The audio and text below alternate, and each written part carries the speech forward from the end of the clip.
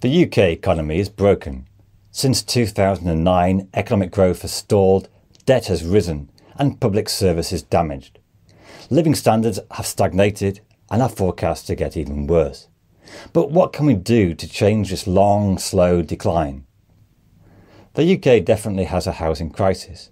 House prices are 8 times income and rents have increased faster than inflation. The result is that the share of income spent on housing has increased. This has both increased inequality, but also reduced disposable income, leading to less spending elsewhere in the economy. The UK is simply not building enough houses. In a recent report, the Competition Commission noted that private house builders prefer to restrict supply to keep up prices. There are over 1 million plots with planning permission, but building hasn't started. Empty land could be taxed to prevent investors seeking profit without building. But the government should also be more willing to actually build and meet its own housing targets. In the post-war period, government policy helped build up to 400,000 new homes a year. Now in March 2020, the budget allocated a mere £9.4 billion over 5 years for affordable housing, less than £2 billion a year. And this pales into comparison with a recent £10 billion worth of national insurance tax cuts. Now, how to pay for much greater spending on building housing? Well, the truth is that house building in the UK is quite profitable. Building affordable housing would help to reduce the £25 billion housing benefit bill. Building houses for market rent will help fund future building and give significant economic benefits of a lower rent and greater geographical mobility. Borrowing to build more houses is not maxing out the nation's credit card. It's more of a profitable investment for the future. Now, higher education is one area where the UK is actually internationally competitive. Foreign students bring in around £40 billion a year to the UK economy. And we have to accept where our economic advantages lie. The UK is just not going to become the world's leading manufacturer of solar panels. So rather than cut foreign student numbers in order to meet immigration targets, the government should build high-density student accommodation in university towns. They could even build a new university in struggling towns like, say, Sunderland. New housing doesn't have to be built on sprawling greenbelt land like many of the current developments. We can try to build more apartment-style high-density build-up higher. And we do need foreign students, but we do need to build more housing to accommodate them. Now, regional inequality is rightly diagnosed as a massive problem in the UK. But how to change this? Firstly, local councils need more funding. Levelling up is not about just good intentions. You need the funding to back it up. Now, council tax is currently very regressive, based on outdated values. The Economist recently noted that the council tax on Buckingham Palace worth £1 billion is £1,828, less than the council tax on a 3-bedroom property in Blackpool, one of the most deprived areas in the UK. So council tax is highly regressive, with the rich paying a much smaller share of their income and wealth. A move to a simple property tax of 0.4% of the value of your home would enable councils to raise more money and invest where it is needed. The IFS have estimated that 70% of households in England would pay less tax. Now, some in the south and the richest 10% would pay more, but we do have quite high wealth inequality, and this would be a start to improving equality in society. Now, also very important, levelling up shouldn't come just from Westminster, but be guided by local mayors, local councils, local people. Central governments tend to have grandiose schemes like a super-fast national railway. The tragedy is that the North would have gained greater economic benefits from smaller scale regional tram and bus networks, which help people get from the suburbs and small towns to the big regional cities. What is really needed is not white elephants like HS2, but a large number of small incremental improvements across the country. For example, take Manchester's successful decision to take buses back into public control and its expansion of its tram network. This doesn't just benefit Manchester, but surrounding towns like Bury and Rochdale. UK public sector investment has fallen in recent decades, and is forecast to keep falling. But the UK has a creaking electric grid, transport bottlenecks, and a growing backlog of healthcare investment. There is a need to invest in renewable energy, battery storage, and energy infrastructure.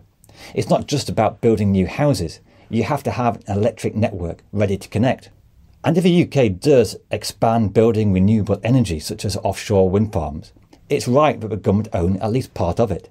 In the past, the UK has been too willing to squander its own wealth by privatising the most profitable energy generation rather than investing in a sovereign wealth fund like, say, Norway. And it's not just about spending more money. Increasing investment in the right areas has the capacity to help improve public sector productivity, which is currently very low.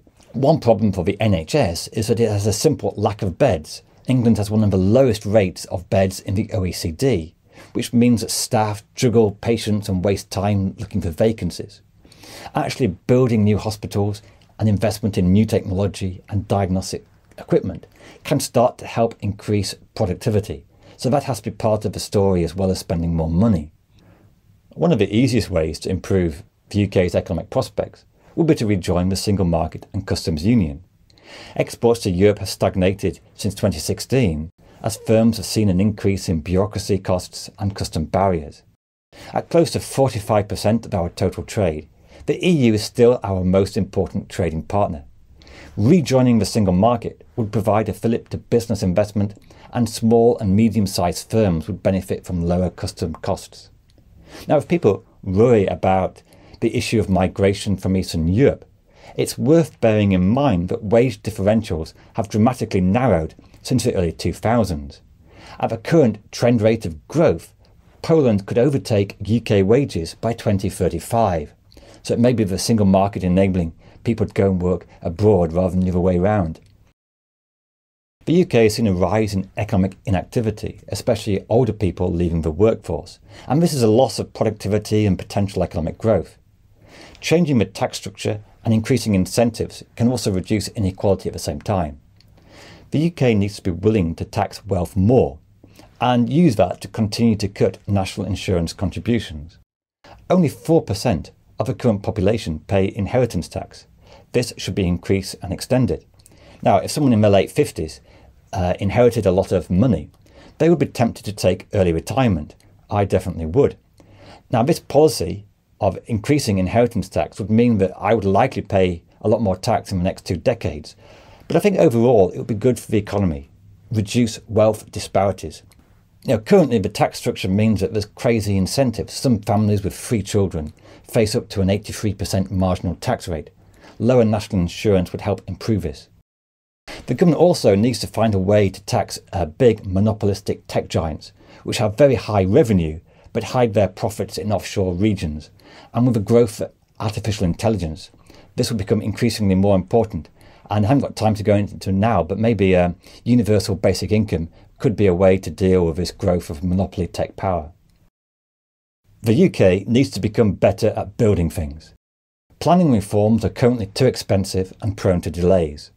Why is it 3 times more expensive to build a subway in the UK than France or Spain? Spain insists on standardised, uniform building systems, streamlined planning regulations, and making use of past projects that worked. HS2 was hobbled by expensive planning regulations, political meddling, and over-engineering. The planning process for a new tunnel in Kent has already cost £300 million before work has even started. That is more money than the entire cost of building the world's longest road tunnel in Norway. Hardly the cheapest place to build things. Planning reform would also make it easier to build those high-density housing where the demand is greatest. In the US, the Inflation Reduction Act offered generous subsidies to firms who build batteries and EV technology. It's seen a surge in private sector manufacturing investment and has increased take-up of a new generation of technology. The US policy has been very successful in stimulating private investment, economic growth and technological development. The UK is currently lagging behind in its switch to electric and needs a lot of investment in EV points. The US experience also shows that a modern economy is not doomed to stagnation. and it's important to not become overly pessimistic. If the US can grow, why can't the UK? Now, the US paid for all of this by borrowing, and US deficits definitely increased. I would prefer to pay at least part of it through higher carbon taxes. I would reverse the decade-long decline in petrol tax and start to encourage electronic road pricing for the days when petrol cars are no longer in use. If we're not willing to have some taxes on cars, it will lead to greater congestion, which is an economic cost, and declining public finances. The government's recent tax cuts were funded either through higher borrowing or lower spending in the future. It is like the Truss tax cuts, but on a small scale. However, in the current climate, unfunded tax cuts are a false economy. We pay lower tax, but the result will be longer waiting lists in health, justice and local councils facing bankruptcy. And it's also going to almost certainly mean higher taxes in the future, because we can't keep cutting taxes by borrowing. Now, the UK, in a way, is trying to have a European-style welfare system with American-style taxes. But with the UK's economic growth, this is not sustainable. This is not the time for unfunded tax cuts. If we want to promote tax cuts, we need to be more honest about the trade-offs involved in terms of opportunity cost of lower public services. The next policy will be to place greater weighting on vocational skills.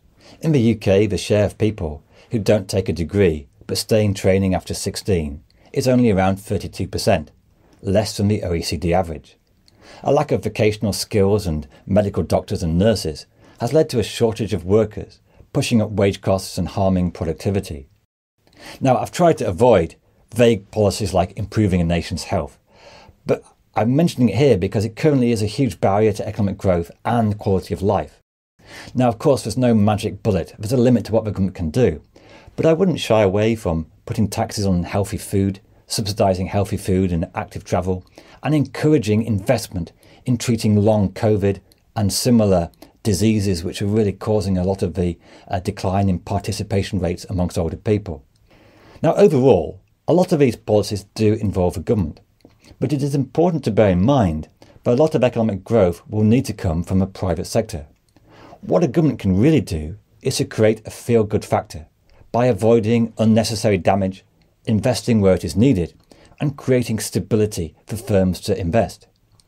Frequent U-turns on tax and trade policies are very destabilising. Firms like to plan ahead, and we need to avoid this temptation to every 6 months introduce some massive new tax changes.